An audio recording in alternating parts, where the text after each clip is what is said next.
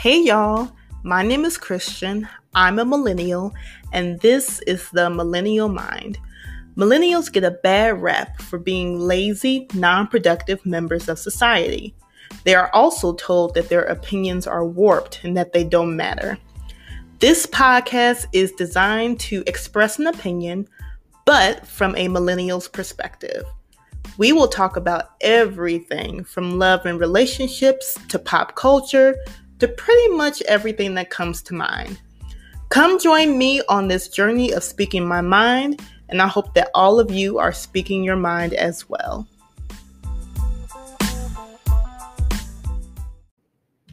Okay, so I wanted to talk to you guys a little bit about Goli gummies. Now, we all know that apple cider vinegar is the new health kick right now, okay? So you're supposed to take a shot or two in the morning. Some people take it 3 times a day, and you're supposed to get a lot of health benefits, such as losing weight, appetite control, etc. If you guys have ever taken apple cider vinegar shots, it is a very strong taste, okay? It's a very strong taste. It burns your throat when it goes down, just the whole nine. I used to take apple cider vinegar shots as well, and I just got sick of the taste. So I tried to find an alternative to it where I wouldn't lose the benefits, but the taste would be a little bit better. That's when I found out about Goli gummies. Now, Goli gummies, they are little gummies that has apple cider vinegar in it, and you get all of the same benefits of an apple cider vinegar shot. So the appetite control, the weight loss, etc. It's really tasty, so you don't have that burning sensation that's going down your throat every time you consume it. It's amazing. It comes in nice little packaging. They also have, you can also get an individual bottle if you want to try it, or you could do the 1 month supply, 3 month supply, or even a 5 month supply of these gummies. I take them every day and I love them. I try not to eat them as candy because they're just that good. If you want to take advantage of these gummies, I do have a special promo code for my listeners. You can go to go.goli.com/cfuller to get an additional 5% off your purchase. And there is nothing wrong with additional savings. I will take whatever I can get. So if you want to take advantage of these gummies, go to go.goli.com/cfuller to get additional savings. Hey y'all, welcome to another episode of The Millennial Mind. Thank you so much for joining me on this journey of speaking my mind, and I hope that all of you are speaking your minds as well. So we're going to get right into this episode. I always say that I'm excited about this episode, but I'm really, really, really, really, really excited for this episode. Because why? We got a new president. We got a new president. We got a new president. And I'm so happy. Girl. Child. Boy. Trump is out of office. Biden is officially in. Woo! For all of my international listeners out there, you probably saw the news that Trump is gone now. Thank God. And Biden is in, and he is officially our 46th president of the United States. To say that the past 4 years has been a blur would be an understatement. It would be a complete understatement. I can't even explain like my mindset from 2016 up until probably yesterday. Because I was like, I'm just thinking we are just in the Hunger Games, just waiting who's going to get killed next. That's how I felt. Like I didn't feel like we had a president. I barely thought we had a functioning government. It was just a hot mess. And I know all of you who are in international countries are like, what the heck is going on in the United States? I had that same question, and I'm sure other citizens like me had the same question as well. The past 4 years were just hell, complete hell. Um, I'm glad they're over.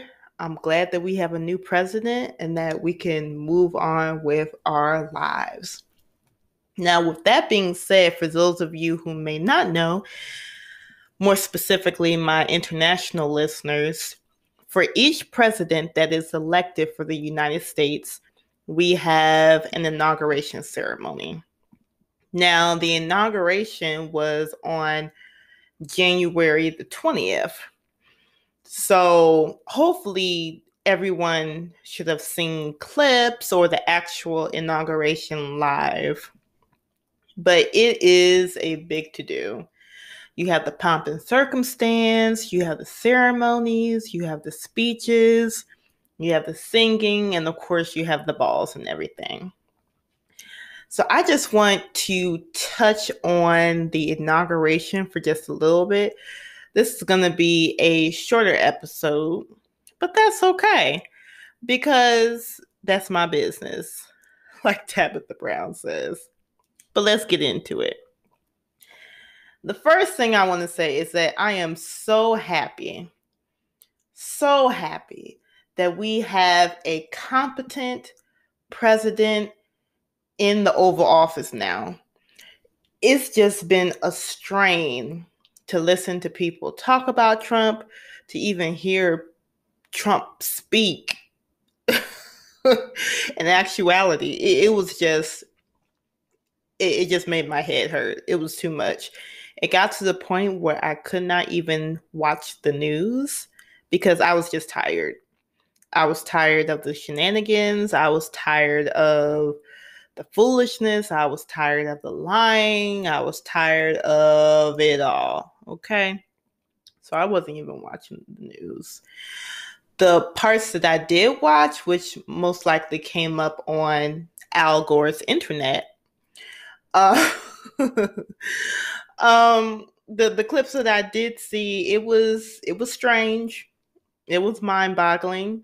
It was very distressing to know that we do not have a competent president who doesn't even know basic civics. It was crazy.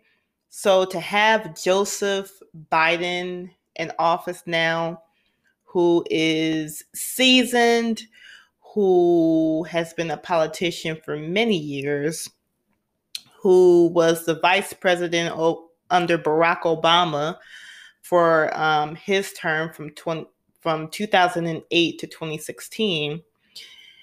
And to hear him speak, halfway intelligently was just a sigh of relief for me.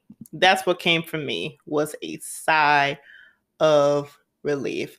I'm like, thank God we have somebody in there who has some common sense for once. So there's that. But I think the most monumental thing that happened at this inauguration was that the first woman vice president, not only the first woman, the first Black woman vice president, not only that, but the first Asian American vice president was sworn into office to serve as vice president of the United States. First in history, in American history. So this isn't just Black history. This isn't just Asian history. This is American history. Never have we had a woman to serve as vice president. So you know that the next step from here is president. You already know that. But to see that, and especially me being a Black woman, to see someone that looks like me, who has a little bit of melanin, who is taking the oath to uphold the Constitution and to protect the country at all costs in her role as vice president. Not only that, but to see a woman in that role, seeing that she is the first to break that cycle of having man after man after man after man as vice president. She's the first to do it as a woman. That's monumental. That puts a huge mark in history. And I thought that I was proud when Barack Obama became president.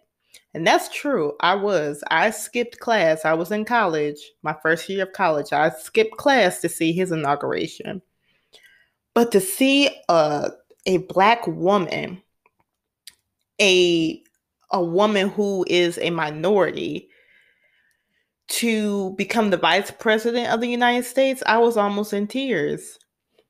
I was almost in tears because it was just so much what we call Black girl magic, because it was just so much to take in. And I hope she knows of the huge role that she has right now and the mark that she's made in history. And I'm sure she does. She's a very intelligent person.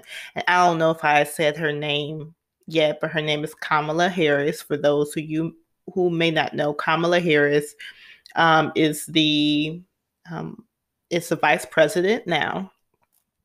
So to see that was just monumental, and I'm sure she understands the mark that she's made in history. But not only that, okay, there's more. So she was sworn in by the first Latina justice to be sworn into the Supreme Court. Come on now. That's just history all around. It's just like, what am I watching right now? So when I watched her being sworn in, I was more excited about her being sworn in than Joseph Biden. I don't know why that was. Well, no, I do know, because she was a woman and a minority. But I was just so proud to see yet another historical moment. And I hope that it gets to the point where we'll see our first female president. I think at that point, I'll probably be in tears. I know I will. I know I will. I'm not even joking. I'm not going to even try to joke about that. I know I will. Okay. So there was a historical moment there. Another thing that I liked about the inauguration was the fashion. I always look for the fashion. Now, I always thought, like, when somebody got married in England, like somebody from the royal family got married, I would think, man, their fashion be on point. I would just love to see it. It's the same thing for us in the United States. For the inauguration, a lot of people are looking at the fashion. So the fashion of past presidents and first ladies, the fashion of the president, vice president, their spouses, etc. So everybody, I should say the women, were on point. Do you hear me? Okay. Dr. Jill Biden, who is the first lady now and who is also the wife of Joe Biden, she wore this blue suit that was fire. Okay. Then we had Kamala Harris, the vice president, who wore this purple suit, and it looked really good on her. It was just fire. But let me tell you that Michelle Obama, every time she decides to step out the house, she's slaying somebody's edges off. I don't know who designs her outfits. I don't know what store she be going to, but Shelly Shell, I need to know. You need to do an Instagram live or something. Can you do a podcast episode on that? I know you got a podcast. Can you do an episode on that? On like your fashion? Because every time, no fail, she be slaying. She wore this maroon pantsuit. It was amazing. Hair was laid, just everything. And I stand Michelle Obama, so maybe I'm a little bit biased. I'm sure I am. I probably am. I love Michelle Obama, but this year, every time her fashion just be on point, and I just love to see it. So the fashion is definitely a thing to see at the inauguration. Everybody else, mostly the men, was like black. It was black.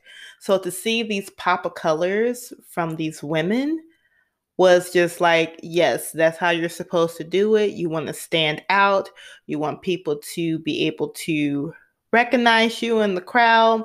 You want to make a statement. And that's what they all did. So kudos to Madam Vice President Kamala Harris, First Lady Dr. Jill Biden, and then former First Lady Michelle Obama. The last thing that I thought was really interesting about the inauguration was a poem that was done. Now, I didn't know that there was a poem that's done in every inauguration. That blew my mind. So apparently I wasn't listening or really paying attention when Obama was inaugurated, because I guess there was a poet at his as well. But anyway, there was a poet. Her name was Amanda Gorman, and she was the National Youth Poet Laureate at President Biden's inauguration. And she said a poem, or she recited rather, a poem that really was powerful. It was convincing. She was confident when she said it. She stood tall. If I was her mother, I would be so proud. I think I would be crying. I would be crying if I heard my baby speak on a national platform like that. And I believe she's only 22. So to see her on that stage and to recite that poem the way that she did, and with so much fervor and so much power and confidence, it was just, I was like, yes, another woman that is exuding this confidence, even in a sea of men, just exuding that confidence and that willpower and that power all together. And I just love to see it. So those were the three main things that I liked about the inauguration. Have you guys seen it yet?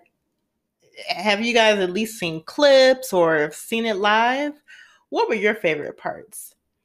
Let me know in the comments below.